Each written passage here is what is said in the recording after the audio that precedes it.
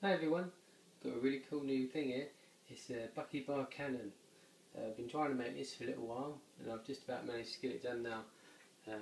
Nice gold executive set using the gold bearings as well.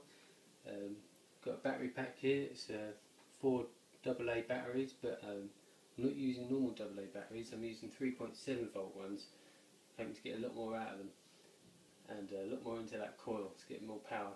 So this one's definitely a bit more powerful.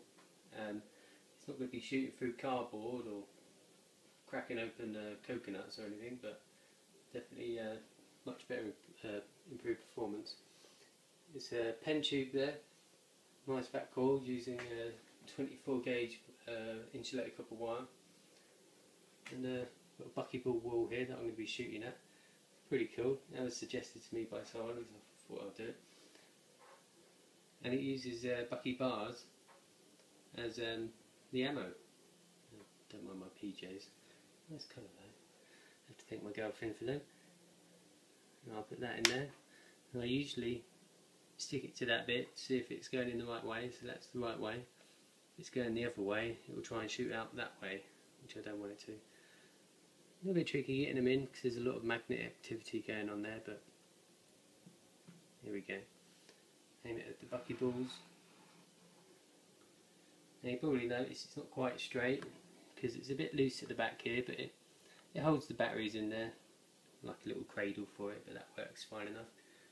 Bring that back a bit and I'll fire. You can see that little bit of metal there. That's the trigger wire there. Just tap that down. Boom. There it comes. Makes a nice little dent in the buckyballs there, but I hope it doesn't break any. Not a good idea to bang magnets, but it's a cool idea, so I thought I'd do it anyway. Put that in there. Make sure that's in. Make sure my hand isn't in the way. Yeah, not bad. A bit to the left. I'll go a bit more in the middle.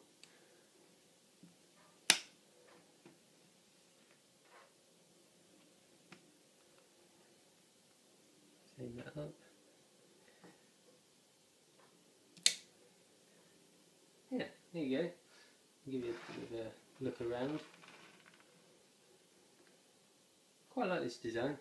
It's taken me a little while to get it right, but holds the coil in there pretty nice. Using a couple of disc magnets there just to get the height for the trajectory. I quite like that. Hey, please comment, rate, subscribe, let us know what you think. If you've got any other ideas, I'm happy to take them up. I'll be coming up with more e-cigarette stuff soon as well. Got some new ideas coming. I know a lot of you subscribe to me for my buckyballs videos, but I'll be branching out into other ideas as well. So stay in touch. Thanks very much.